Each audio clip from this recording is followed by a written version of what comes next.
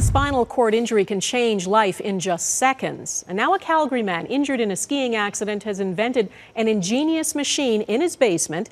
It's a bike that's given him and others mobility they feared they'd lost. Jayme Doll has the story. Just 2.5 years ago, J.P. Middleton's life took a giant pivot. It's a feeling of absolute helplessness. You're lying there and you can't move your lower body. You know, I couldn't lift myself up. I was stuck in one position, and I'm now at the hands of, the people that I was once working with. The former first responder instantly knew his own daunting fate the moment his body hit the ground after a crash skiing. Terrifying, absolutely terrifying. You start thinking about the future before you're even in the ambulance. You're thinking of your family, you're thinking of your jobs, you're thinking of life going forward. The Banff dad of 2 spent months in the hospital trying to navigate his new normal. And then one day, he saw something. In one of my darkest days there out back of the hospital, I heard this whizzing sound go past me, and I looked up and it was this Mad Max looking vehicle. When I saw this bike, I thought, I've got to get myself one of these things. It was a ray of hope for me.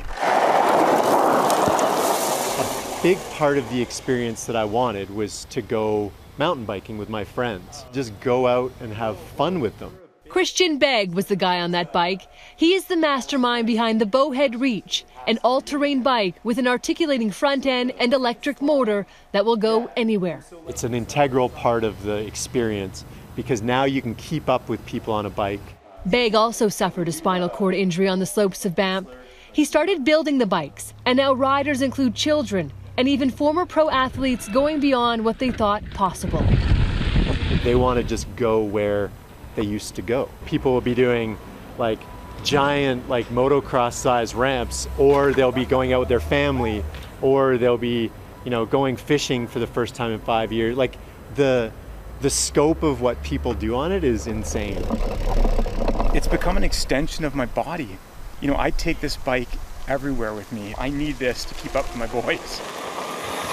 Middleton says the bike not only restored his freedom, it's also led to a cherished friendship through the most difficult days of his life from someone who has been there too. He's taught me just to persevere, to stay, forward driven, to conquer all your fears and to move forward in life. No matter how rough the path that lies ahead. Jayme Doll, Global News, Banff, Alberta.